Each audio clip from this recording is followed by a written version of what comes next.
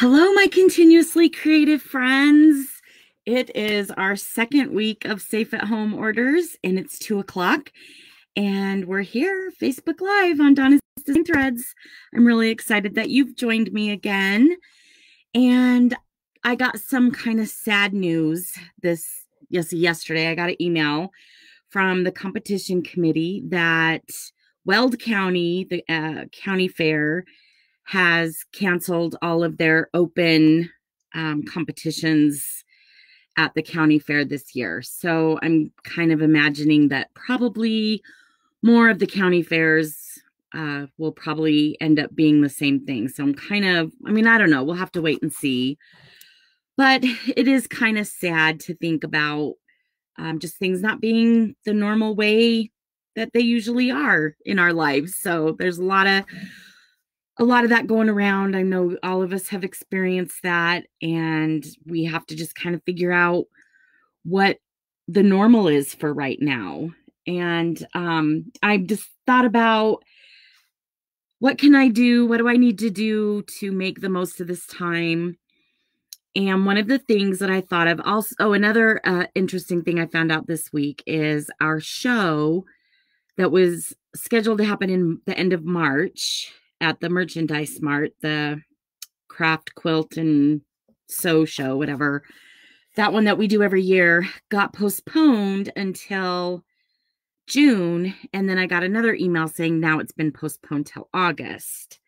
So lots of changes, lots of things not going on the way that we would hope. So sad. But like I said, I'm trying to figure out, what can I do now? What kind of things can I do to maybe prepare for when things get back on track and all that kind of stuff. And so I got to thinking about remaking some of my quilt patterns with new and different fabrics. So this morning when I woke up, I thought about that, and I thought about pulling out some of my fabric, and that gave me a great idea of something to talk about this afternoon with you guys. And that is kind of, what is the process I go through. I know you have seen a lot of fabric that I have stashed away and I've collected, and now's a great time to use a lot of that, right? So when I decide that I want to make a new quilt, I'll see a pattern that I like, or like I said, in this instance, I want to redo some of my samples that we take to the shows and hang in the booth, because I've had a lot of the ones that I've had for quite a while, and maybe I could use some of this downtime to redo some of those and kind of spice it up a bit. So I don't know how you are able to store the samples or the fabrics that you collect at your house. I have a couple of different methods that I do. One is, if you buy a whole bundle of fabric that is a whole stack and they all match and they all go together, those fat quarter bundles, or as we talked about before, the charm packs, the layer cakes, the jelly rolls, those pre-cut lines of fabric that they all match and everything looks great together, and you can make a quilt with those and it's always going to look good. So those, usually, sometimes I just see those and they're just such eye candy, and I just have to have them because maybe I want to decorate with just the bundle, not even make a quilt. I've been known to do that. But I really enjoy the process of picking out maybe one of my favorite fabrics that might have a lot of different colors in it, and then pulling different things in to match that or go with that. Or sometimes I'll call that one particular fabric, I'll call that my inspiration fabric. And then maybe pull out some of the colors that are in that fabric. If it's a floral, what are the different colors in the floral pattern that would go with it? That's a really great way to come up with a color palette, because honestly, I think some people have a really good eye for color, and automatically they can pull a bunch of fabrics together and colors together and they go, and it just looks great. And other people really struggle with that. And it's like paralyzing to think about having to be the one to choose those fabrics and make sure that they all go together and look nice together. So I'm going to show you kind of some of my process that I go through for that. And then I think next week that we might delve a little bit more into actual some color theory kind of things and why certain colors go together and certain colors clash, and why sometimes you might think those colors look really good together, but when you get them all put together in your quilt, you're not happy with the quilt. Was there some kind of clashing or something going on that you were unaware of when the fabrics were all next to each other, that once they're all put in the quilt, it just didn't quite work out? About as far, and also with like value of fabric color of the like how bright and intense it is, or if it's more dull. So we'll dive a little bit more into that next week on our Facebook Live. But this week, so what I decided, since I decided I'm going to make a new quilt, I'll show you which one I'm going to do. I'm going to do this quilt, redo the sample for this quilt called Let's Be Friends. And the reason that it's called Let's Be Friends is because I love friends, all my friends. And the other reason is because this block is called a friendship star. And it's a very simple square with half square triangles. So we'll get to practice using our half square triangle techniques that we've been working on. And then just some solid blocks around it. And the really fun thing about this quilt is the background is scrappy as well. You could do it with a solid, but a scrappy background really adds a lot of interest and fun stuff to this quilt. So I have been collecting anytime. This is a good rule of thumb too, when you're out at the stores and you're shopping and you like kind of want to add to your stash. Always be on the lookout for fun background fabrics. And just, if you see a fun one, get a fat quarter of it, pile them up, because you can never have enough background fabrics. Oh, Cindy's on here watching. Hi, my Cindy.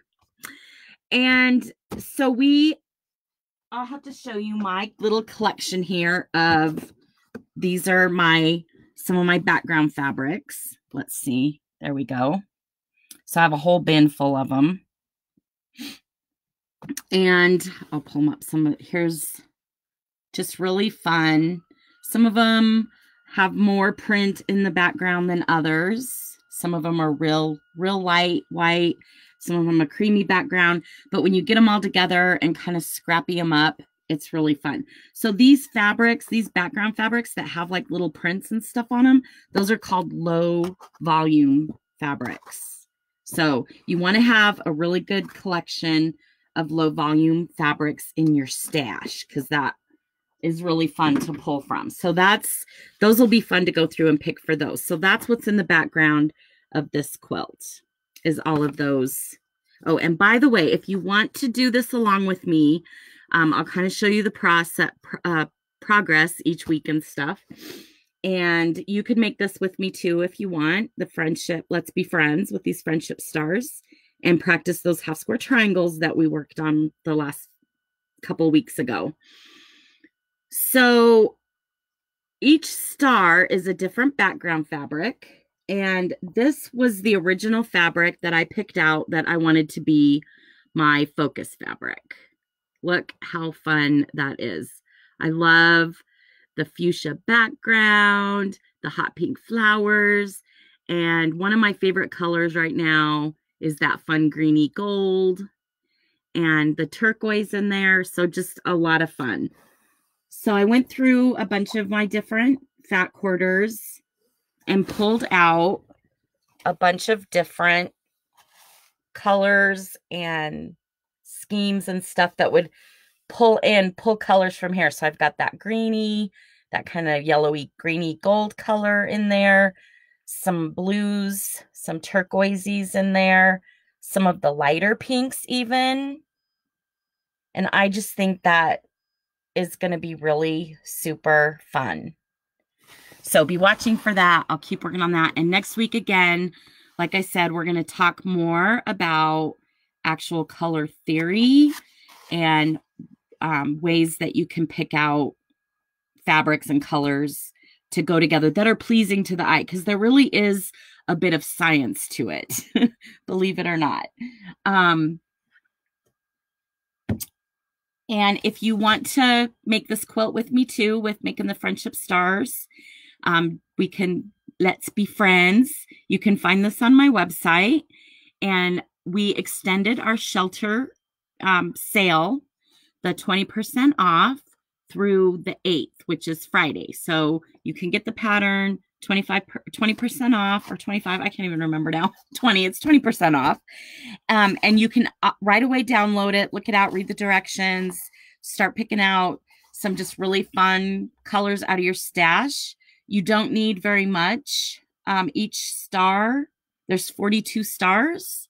So I picked out 42 fabrics, and you just need 2 4-inch squares and a 3.5-inch square for each star. So it can really be scrappy and fun, and make those stars. That fabric has to all be the same. And then, like I said, we can scrap up the background, or you can use all one solid background, and that would be fun too. And also in the meantime, you can look up on the internet what a color wheel is, so that you can be kind of familiar with that, because we're going to talk about that more next week, the color wheel and the different colors that go with each other and ones that kind of clash. So that'll be fun, something to look forward to. And I hope you guys are staying safe and being well and being continuously creative. And I'll see you next Wednesday at 2 o'clock on Donna's Design Threads. Bye.